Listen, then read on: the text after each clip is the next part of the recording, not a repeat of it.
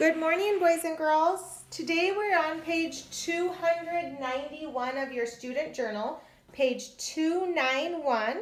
And our objective today is, I will determine whether equations involving addition and subtraction are true or false. So today we're not doing anything new, boys and girls. We're just going to practice what we had started yesterday. Okay? So our vocabulary is the same. And our steps are the same. So again, boys and girls, we're not doing anything new today. We're just going to practice more. Okay, so Ms. Munoz is going to get started on her problems. And what you'll see today is now they have 3 different equations that they want me to check. But I'm going to do exactly the same thing. So my question says to me, circle the equation that is false. Okay, so they want me to find the equation that is false. Okay, so I have to solve both sides of my equation. So if I have 8 and I take away 4, I could count on, I could count backwards. I could also draw if I needed to. If I wasn't sure, I could draw 8 and say I have 3, 4, 5, 6, 7, 8. And if I take away 4, how many are left? And I get 4. So boys and girls, there's lots of strategies you could be using to do your adding and subtracting.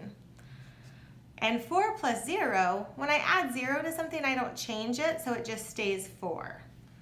So my equation says 4 equals 4. Okay, let's try this next one. Ooh, 10 plus 7. Well, I know 10 plus 7 is 17. And then 8 plus 9, I think I'm going to use my count on strategy. I'm going to put 9 in my hand and add 8. So 9, 10, 11, 12, 13, 14, 15, 16, 17. So I added 8 and I got 17. So this says 17 equals 17. That's true. Okay, but we're looking for one that says false. So let's try this one. 6 take away 5. Well, if I take away 5, I only have 1 left. And 10 take away 6, well, I know 4 and 6 make 10, so it must be 4. So this says 1 equals 4. That's not true, boys and girls. That's a false statement, so I'm going to circle that one. Okay, let's look at my next problem. This time it says, circle the equation that is true. Circle the equation that is true. Okay, ready?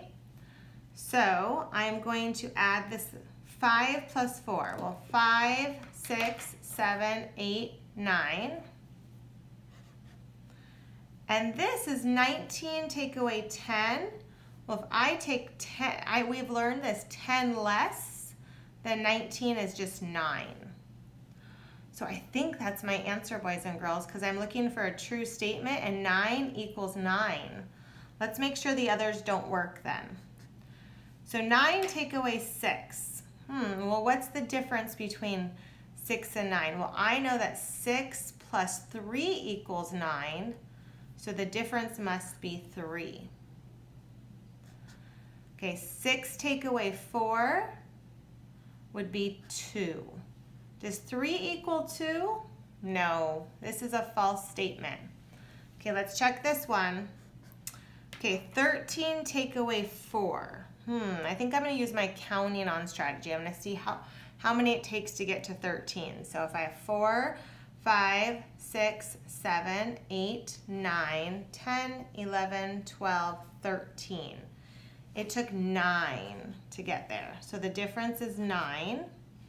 And then 12 take away 2. If I take away the 2 ones, I'm just going to be left with 10. So 9 equals 10, that's not true. So the only true statement was right there. Okay, boys and girls, let's do some of these together. We are on page 292. We are on page 292, and here's our first problem. Okay, and our first problem says, circle the equation that is true. Okay, we're looking for an equation that is true. Okay, so boys and girls, let's check this. Ready? 5 plus 8. I would probably start with 8 and add 5. So 8, 9, 10, 11, 12, 13. And then 13 take away 3, well, 10 plus 3 equals 13. So if I take away the 3 ones, I'm just going to be left with 10. So my answer says 13 equals 10. That's not true, boys and girls. That's false. So that's not our answer. So let's keep going. Okay, this one says 3 plus 5. So I'm going to say 5, 6, 7, 8. And what about 11 take away 2 or subtract 2? Well, if I subtract 11 take away 1 is 10. And if I take away 1 more, I would get 9. So 8 equals 9? That's not true. Okay, let's check this one. Okay, 14 take away 5. For this one, maybe I'll use my counting on strategy. I'm going to start with 5 and see how long it takes to get to 14. So 5, 6, 7, 8, 9, 10, 11, 12, 13, 14. So it took 9. Okay, what about here? 10 take away 1. Well, 1 less than 10 is 9. So we have 9 equals 9. We found our answer, boys and girls, because we wanted the true statement, and that's true. Okay, let's look at our next one. This one says, circle the equation that is false. Circle the equation that is false. Okay, so let's come over here. 12 take away 7. What strategy would you use for that?